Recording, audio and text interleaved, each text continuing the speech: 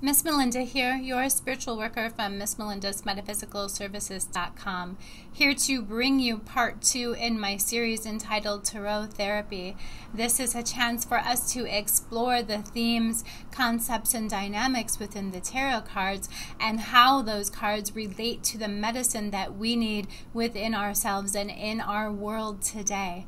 So in today's episode, Part 2, I'm going to be discussing the King of Swords. This is the Morgan Greer deck that I'm using for an example today.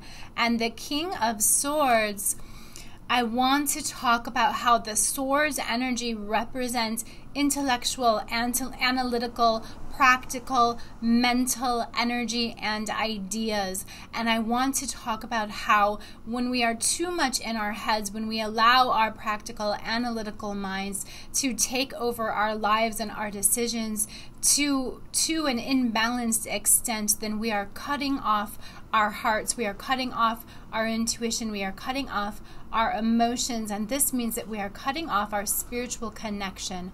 Our intuition rests within our emotional body. It rests in our heart, it rests in our emotional body, it rests within our feelings. That is a part of our bodies. When we're too much in our heads, we are not in our bodies. When we're seeking emotional or spiritual connection, we need to be able to get in our bodies and get in our feelings and recognize and sit with the feelings that we have in our bodies. Those are not necessarily emotions. The feelings that we have in our bodies can sometimes be distinguished from emotions, although they are related to emotions. It's important that we know how things feel within our body, how specific circumstances and experiences feel within our body, how our intuition feels within our body, and so forth.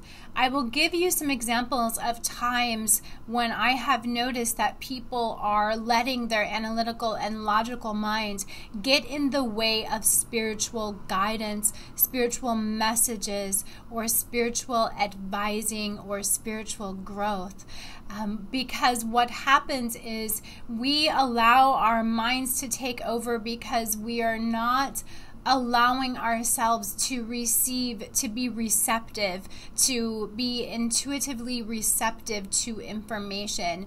Instead, we've trained ourselves to think through things. So when we receive some guidance, we receive some messages, we start to automatically think, how does this fit into my life? How is this going to work? I need to know the step-by-step plan. I need to know the individual steps that it's going to take to get me through this guidance. I need to see what this looks like in my life. I need to know A, B, and C. And the Fool card in the Tarot deck tells us that we don't need to know the how. We don't need to know steps 1, 2, and 3. What we need to do is focus on the what, focus on the where, focus on how you want your life to feel, focus on where you are going, and have faith that those steps are going to fall together very naturally, very in the way that they need to fall together for you. And that when you are in tune with having that faith, when you are in tune with the universe, in tune with your intuition, you will be able to allow those steps to unfold one by one just by following what you feel and where you are intuitively being led. So you don't always need to have a step-by-step plan laid out for where you want to go, how you want your life to be, or how you want to feel in your life.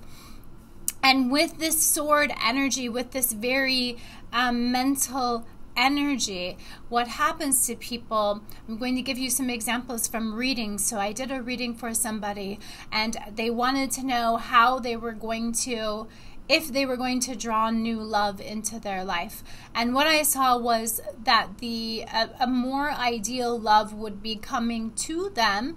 They would meet them in a party type situation. They would meet them in a kind of celebration, and that it would involve family, and that it would most likely be somebody who is a friend of the family, and that it would somehow involve travel. The person would either be traveling, or the querent would be traveling. One of the individuals would be traveling. So then the querent then started racking their brains and wondering, how is this going to come to be and how can I make sure it happens? I need to know what the plan is to get there, and I need to make sure that it happens. So they could only think that there was going to be a specific party in another state, and that they would have to travel there in order to go to this party, and that would be the only way that they're going to meet their love. So they then orchestrated an entire plan surrounding the guidance that I gave them. They actively put a plan into motion because they filled it in with what they considered to be logical steps, because they felt that they needed to control this, that they felt that they needed to see how this was going to come into be, how it was going to come into motion in their lives, and that the only way that they could get it to come into motion would be through controlling the situation. So through all of this, they ended up having a falling out with the person who was going to have the party, and they didn't get to go to the party. They were no longer in contact with those people. And then they came to me and they said, look, this is what happened. Now my chances of having love in my life are ruined. Every time that something is supposed to happen for me, it gets ruined, it gets blocked, and now I'm not going to get the love that I was supposed to have because everything got ruined, because everything is always blocked for me. So I think you can probably see where things went awry. The root of what went awry, the first thing that went awry, and the root of all of this is a lack of faith. Okay, it's a lack of faith, and it's a heavy reliance on the mental aspects of ourselves. So they didn't have faith that they could sit back in their lives and that this thing would fall into place. They didn't have faith that they could be open to possibilities and open to opportunities. They didn't have faith that the universe would bring them what they need. They didn't have faith that this would unfold in their lives without them taking any direct action. What really needed to happen was that they would sit back and be open to opportunities and be open to possibilities. Not knowing how things are going to happen means that we are allowing ourselves to be open to surprises that the universe, or surprises that God or Spirit can bring to us. We don't need to know how it is going to manifest. We don't need to control how it is going to manifest. We need to be open to the surprises that the universe can bring to us. We need to understand that we are only human, and that we can't always see or plan or create the step-by-step plan in order to get what it is we desire and we deserve. Because there are things that we cannot imagine in advance. There are surprise opportunities and blessings and possibilities that the universe has in store for us that we have no way of knowing. So we can know some of this, that a love is coming and the circumstances under which the love can come, but we don't necessarily know how that's all going to come into play, who's going to invite us to the party, where the party is going to be, who's going to have the party. And those are the details that we don't need to know. What we're being asked to do is be open to the possibilities and to have faith that things are coming into fruition for us. Things are unfolding for us, right? So that is one example of how our minds get in the way of us receiving the guidance and receiving the messages that we need, and to really being open to the possibilities that are coming into our lives.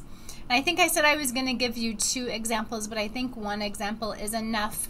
So I encourage you to contemplate the energy of the King of Swords. Contemplate the role that your analytical, logical mind plays in your life.